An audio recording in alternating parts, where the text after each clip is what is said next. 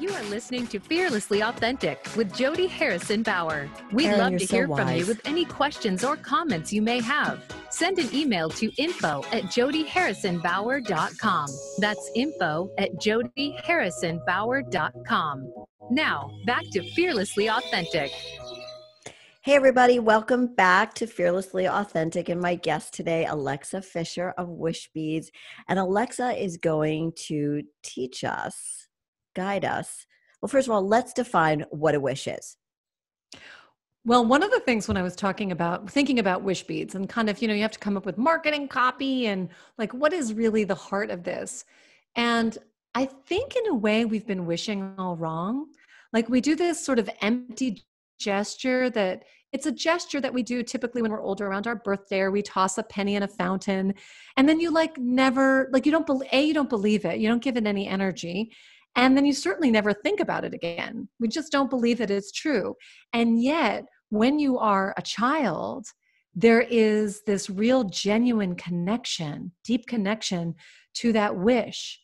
And I remember when I was just noodling this idea about wish beads, like it was early. And I had stumbled upon this product called flying wish paper. Or maybe it was actually before Wishbeads. I don't remember because the kids were quite little, my kids. And I brought it home and I was like, oh my gosh, you can write a wish. Maybe I've always liked wishing, but you can write a wish and you put it on this paper and then we're going to light it and it's going to like go up in flames. And that's how you send your wish up to the universe. I think my kids actually were much younger. And so, of course, they're also boys. So they really, anything that I'm going to light on fire in the living room, they were totally down with. So, but my youngest, I didn't see what he wrote, but he wrote something. We lit it, and he literally looked to the ceiling to see if the Lego set was going to come dropping down. That so is cute. Kind. And then I was like, oh wait, I've misled you, right? Because the adult in me is like, well, that's not how it works. Let me explain. And I thought, with wish beads, in a way, we're going to reinvent the wish because, and I talked about this earlier, specificity is so powerful. Because if I say, I want to be happy, and you're like, I want to be happy too. But the movie, the description, the fulfillment of happiness for me is very different for the fulfillment of happiness for you. And for some reason, we have been indoctrinated, or we just sort of threw away this idea of wishing as child's play or empty gestures. It doesn't work. All the narrative, for whatever reason we have bought into. And instead, we reinvent it. So Wishbeads actually begins, the magic begins with doing a guided visualization. And I do it 3 ways. One, at wishbeads.com/yes. You're actually activating your wish. You're going to get a guided visualization. It's me leading you through 10 minutes where you are seeing a moment in time where you are living your wish. Everything feels just right. Because in this new way to wish, it's not about things or titles or some kind of external thing. It's actually a feeling where everything feels just right. But in order for you to know what the circumstances are, the conditions for that, in a way you can creatively explore that by visualizing. Now, not everybody is visual, so it could be a feeling. There's also a writing exercise that you do next, so you can explore that creatively, or it could be a color. It's open to you, but there is specificity there that is unique to every person. The next part is to record your experience in present tense language. It's as if you're living it right now. It's not this idea or fairy tale that's sometime in the future, and the language of using that in the future tense in a way keeps it apart from you.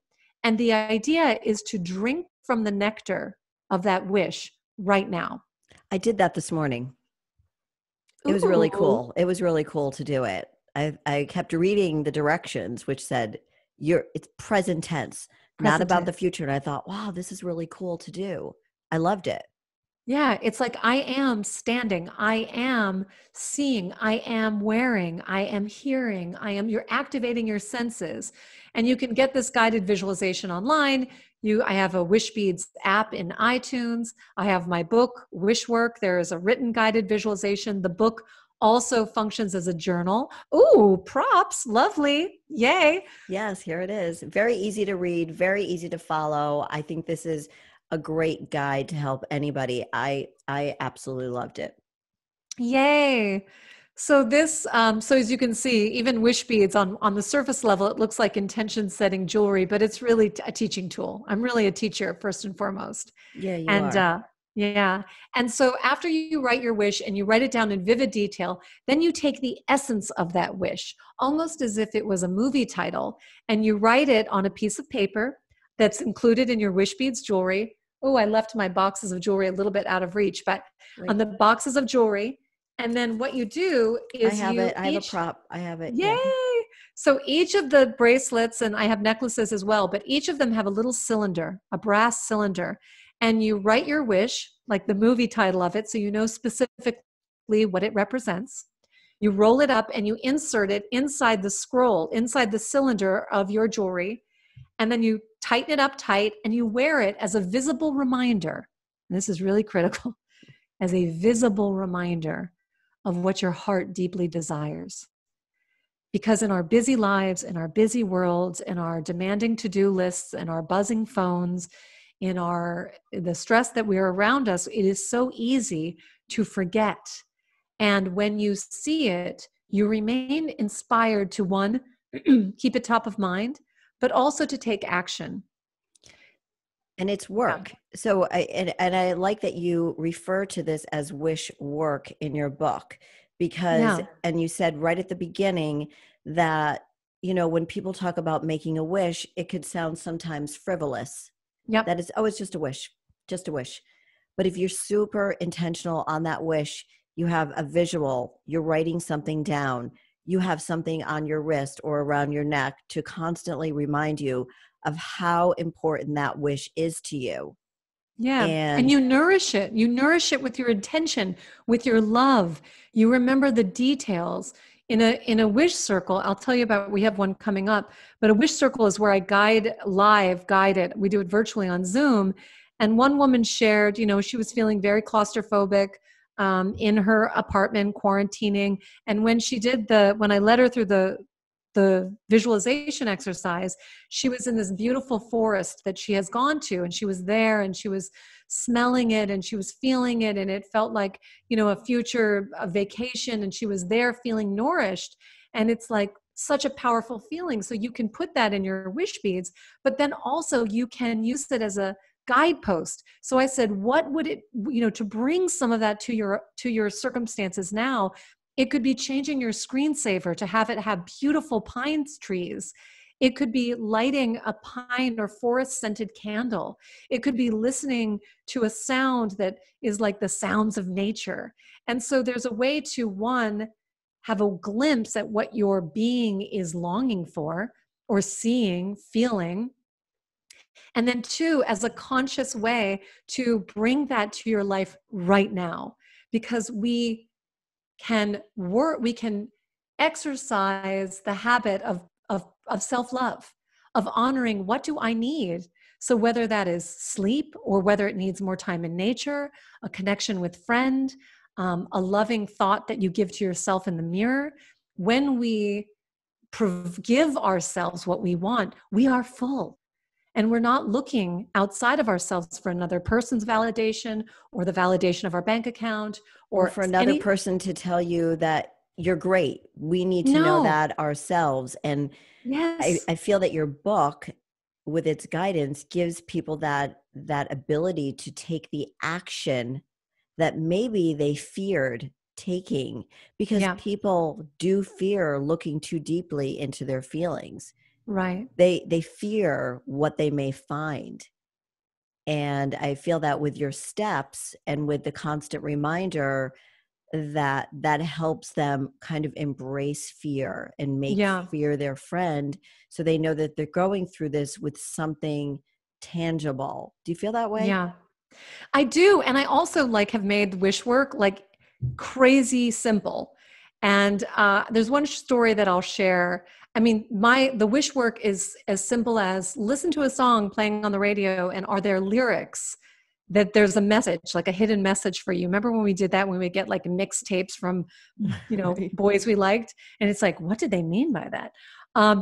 But there was a woman who shared with me, she actually wrote to me because she said, she went on a girls' vacation, and the hostess of this gathering got wish beads for everybody. And they took a night and they did this, around the fire, and they did their intentions and their wishes, and they made it a whole thing, which I thought was so beautiful. But what was hilarious was this woman confessed that she wasn't like that into it. She loved the jewelry, but she thought that the, wishing felt a little woo-woo for her or whatever.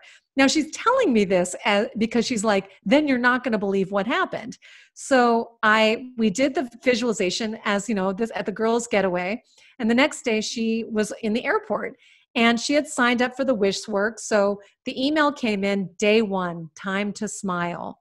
The first day of wish work is just to smile at somebody. And she confessed that she was like, this is so ridiculous. It's like corny. really It's corny. Like this is not going to change my life. So that's so Alexa. She doesn't know me, but it's just corny. But then there was another voice inside of her that was like, well, maybe I'll just do it, And so she's in the airport, and this is all pre-pandemic. Everybody's busy. They got their heads in their phones. There's grumpy people in line jockeying for position. She looked around and literally could not find a set of eyeballs looking up. This is really a thing in our digital age. Couldn't find anybody. And then suddenly she spied a young boy, maybe 5. And he was not, surprisingly, not on a device. And she looked over, looked him in the eye, and smiled at him. And this little boy walked right up to her and said, "You are the best person ever." And her jaw dropped. And she was like, what the heck is this? Oh, that and is she wrote so to me, sweet. I know. And she's like, in a way, I was testing the universe, whether this thing is real. And again, I will say, wish beads are not magic, but you are magic. Everyone is magic to create the life that they want if you just get curious enough to give it a try. And I've created wish work to be so simple that it's not hard work. You don't have to go anywhere. You don't have to know a lot or read a big fat book. It's just an invitation to just try and see the world a little bit differently and see what would it mean for you to say your wish out loud or notice green lights today, and just reflect on that. And the more energy you put towards it, the more that you start to gain some confidence that, oh my God, like things are popping up. Like this person emailed me out of the blue, or like it felt so fun to get on Google and research this kind of vacation that I was curious about because I saw myself on the beach in Hawaii. What? Awesome. Or, like suddenly life starts to appear slightly more magical than you realized. And it's not hard. It's been there all along, like the freaking Wizard of Oz. And you're giving them that confidence to actually dream big. Dream big, because you are a star. You're a star. I love your message. I think more people need to think about that. We could talk and talk and talk about that, but until you take the steps like this woman did and smile at this boy, and thank goodness she did that, because then she started believing in herself more. So many people don't. They're like, no, like for me and my business, it's weight loss or changing the way you feel in your body or something like that. Yeah. People come to me for different reasons, and I see the light in them. I see the shining star in them, and it's my job to get that out of them. And it's in a different way. I work differently with them, whether it's through diet and exercise. But when they start seeing that they've taken the action, then they start seeing the results, just like this woman did. I'm going to take the action, smile at somebody, and look what that action gave back to her. Look how the universe gave back to her. I love that. Yeah, you will get back what you put out into the world. Yes. And so 2020 is our opportunity to say, well, wow, where am I? Who am I? what am I creating? What story am I living by? And in the same way that you help people, they can't just read a book about working out and expect to receive the results. And so many self-help or wellness practices, you can't just read the books. You have to walk the walk and experience it. And I'm a lifelong learner. And I'm always challenging myself to step out of my comfort zone because I couldn't possibly teach this without doing it myself. So I have to tell you, because you and I have had this joke, because you have a gorgioso body and you were rocking your like bikinis and stuff. And I was like, Jody, I have to tell you, like, I never wear a bikini, like never, never. And I'm, a pretty fit person, but like, no, not my jam. And then when you get that mentality, then you start to also be just like, generally a little bit, I don't know, shy about it. I don't know why. I'm a very modest person. So this summer, we've been spending a ton of time at the beach because we live by the beach. My kids love the ocean. It was very good for their mental well-being and it's fun. But I would find myself, reading books or meditating on the beach or, not swimming as much. And my kids would be like, you should swim and come in with me, which is nice. I shouldn't say it in that voice, but it was really lovely. But I would often 90% be sitting on the beach. Like, mom's okay here with her book. I'm good with my book. Exactly. Right. I'm going to do the crossword. Right. Will Shorts and I are just going to have fun right at the beach. But what ended up happening was a friend of mine would take her son, who's really good buddies with my son, and they would go for these dawn ocean swims at dawn. And somehow my son was like, I'm in, I want to do it. And I would drive him at 6 o'clock in the morning in the dark to their house, and they would walk from their house to the beach and they would go for a swim. And bless his little heart, he was like, Mama, you should really come. It's amazing. But the thought, Jody, of being like in the ocean in the dark freaked me out. That would scare me. The right? ocean scares me. I love the ocean, but I'm afraid I'm going to get bit by a shark. Exactly, because we all saw Jaws and we were ruined forever. Right. But so I didn't do it. I hadn't gone. It was like, no, that's for people like you or people like Annie or people like whatever, but that's not for me. Why? Because we tell a story about ourselves and then we believe that it's the truth. So then my son kept on poking at my husband and I. And then on Tuesday, my husband was like, all right, I'm going to go. And I was like, oh, wow, cool. All right. So also cool because then I didn't have to drive him at 6. He comes back and he was like, Alexa, that was life altering. It was literally life altering to be in the ocean. He goes, I don't know. Recently, we rewatched Forrest Gump, and he has that moment where he's talking to Jenny about him jogging America. He would jog back and forth. Tom Hanks as Forrest Gump, and he said, "There's a moment where you don't know if the sky is beginning and the land it like meets and merges."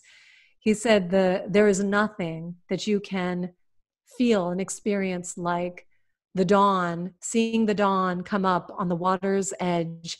And he's like, a pod of dolphins swimming by. He's like, it is so unbelievably magical. And it is literally 5 minutes from our house. We have lived here 18 years and we have never done this. Wow. And I was like, I am in. The idea that we could have this and it like this potential magic was so close to my fingertips and I hadn't yet done it was enough for me to overcome my fear. I did, however, get myself a wetsuit. But this morning I was going to ask you if you wore a bikini. I wore a wetsuit. Okay, all right. I didn't want to be cold. I'm coming out to California and buying you a bikini. Get your hot bod in a bikini. Oh my God. But it was everything that he had said and more. And so that is when we can learn how to break free from our concepts of what we're afraid of and just taste something. I cannot believe, Jody, that I have not done this until now. It was life altering. And look at that, right? Like you said, telling that story to yourself over and over again, getting over that fear. That fear is so much of what stops us from getting to the next place in life, taking us action is fear.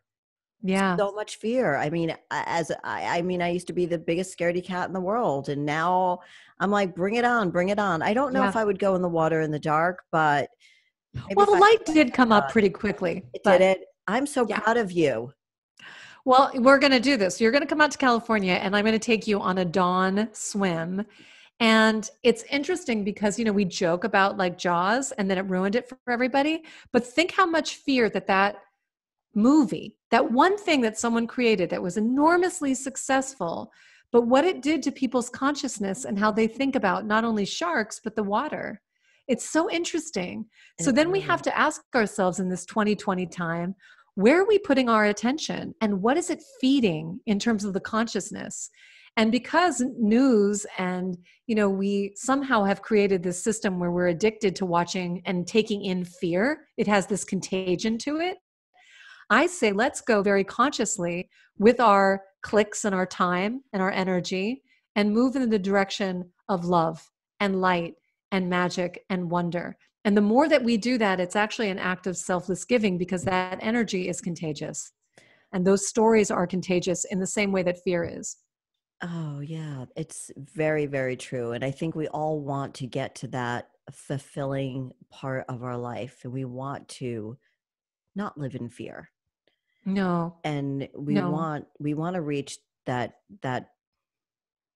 sense of fulfillment. I know that that's a hard place to get for a lot of people.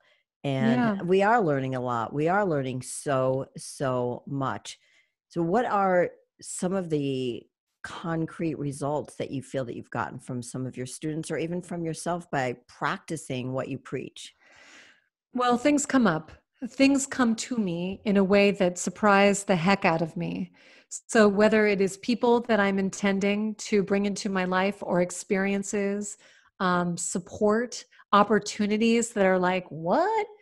For other people, it could be, even things, and I say it's not about external things, but also like manifesting the perfect new home or relationship or, the miracle of Dr. Marcy Cole was just on my podcast and she wished for two wishes, two different bracelets.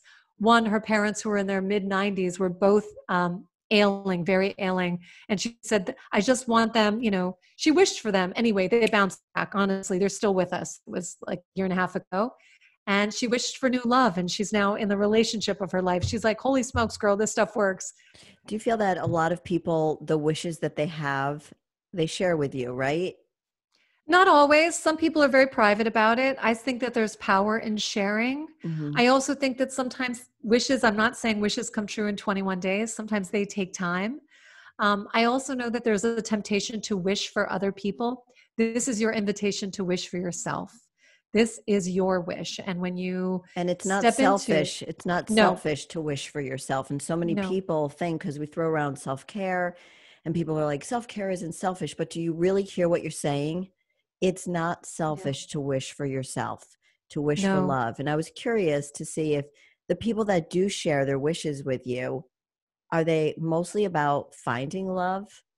No, no, not necessarily. Not at all. I mean, some of them share that, some that are around relationships, but I think it's mostly about this idea that, oh my gosh, the world is literally more miraculous than I realized. Mm. I have people that are cancer survivors who are like, this has completely helped me believe in my own healing. It helps me go from this place of abject fear and move into this place of hope and possibility. Like, literally an email that's like, I cannot believe I'm writing this, but my scan came back clear. Oh. Now, I am reluctant to say things like that because that won't be the case for everybody. That's why I believe that fear or our obstacles are our best teachers. But if you can find more grace in this journey called life, then you're doing the work. That is the wish work. So what does to be fearlessly authentic, to live a fearlessly authentic life? Because again, I mentioned that I am a self-proclaimed scaredy cat, and I Yeah. am trying to educate, empower, and inspire others to live a fearlessly authentic life. What does that mean to you? I think it means looking at fear in the eyes and sending it love. Because you're either giving love or you're crying out for love. And I think our fear is crying out for love. And when you can live in a way that you are living your own life, giving yourself love and others love and selfless giving, then you are tapping into the divinity and the grace that it means to be on this planet. I don't think we came here to suffer. I think we came here to find out who we really are. And when you can choose to walk that walk, you will wake up to how powerful this experience can be. All of it, the full expression of it. I cannot say anything more about that. That is so perfectly said. And on that note, we have to go. And it has been an amazing pleasure to talk with you. We need to talk so much more. But again, if anybody is interested in getting in touch with Alexa, hopefully you all are, give it to him, Alexa. You can find me at alexafisher.com. I have a free training program there, and at wishbeads.com, and on Instagram at wishbeads.official. Love it. And I love you. And thank you so much for being my guest today. It's been such a pleasure. Oh, the honor was all mine. Thank you, honey. Bye. I'll talk to you soon. Yes. Bye.